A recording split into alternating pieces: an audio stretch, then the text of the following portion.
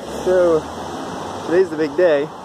I am heading out to go catch the tube up to Knightsbridge to go and look around the Knightsbridge McLaren dealership up in there. I'd even try and go to the Ferrari one. We'll see. I don't know what their policy is for me going to visit. In a previous video I talked about that. Some dealers are like, hey, come in, look at everything, take pictures, take video, do whatever you want. And then others are a lot more restricted, and they really don't want anybody messing around inside the dealerships unless they are potential customers. So we're gonna go check it out, see what they say, and hopefully get some good pictures and videos while we're there.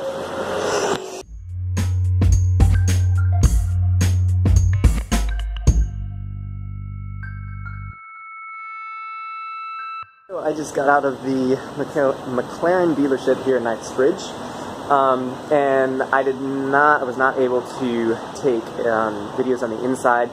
The dealership here is very small. I haven't mentioned this yet, but of course there are dealerships all over the UK and the world for McLaren, and this one here is, like I mentioned before, their flagship one. It's been here the longest, and so they are, of course, honored with having a McLaren P1 inside the dealership. So I was able to see that, and I was able to get pictures. However, it is very small, and they don't allow people to just go and walk around all the cars to take pictures from every angle, to take videos, things like that. It is a little bit more restricted just because of the size of it.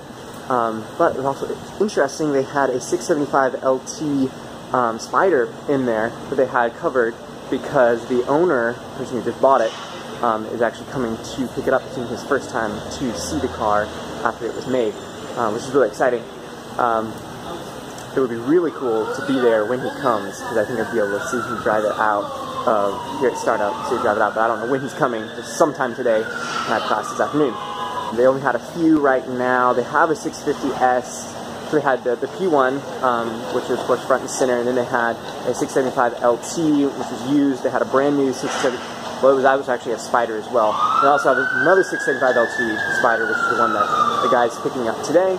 And then they also had a 12C in pearl white, which was very nice, but of course it's a 12C, so it's kind of dwarfed by the P1 and then the LT.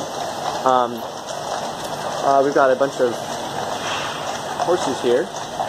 I don't know why there's a bunch of soldiers on horses going behind me, but there you go. You never know what you're going to see in Knightsbridge in London. But yeah, I had to poke around, took some good pictures of the P1. It's a nice dark gray one. It's the one I saw earlier a few weeks ago when I just walked by the store. A nice gray finish with a crimson interior. It's actually really quite stunning. I would never have a P1 in that color because I would have the P1 something more like a dark or a deep blue. But I must say the red combined with the gray exterior was really catching. I really liked it.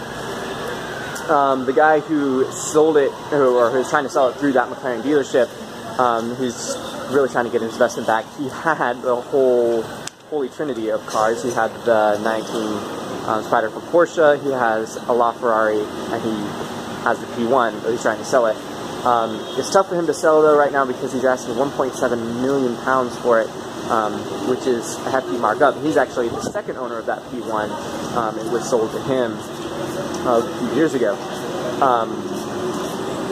But yeah, so it was cool to see. Also, one thing to keep in touch for is I'm going to be going to McLaren Ascot, which is a much larger McLaren dealership just outside of London. I'm going to try and go there in the next couple of weeks. That's where I'll really get to see a lot more McLarens, just because they have more space out there, and so they have a lot more things. Some of the newer cars, like the 570 GT, 570S, maybe a 540C, we'll see. Just a bunch of different things will be there. So stay tuned for that, but yeah, that's it for now.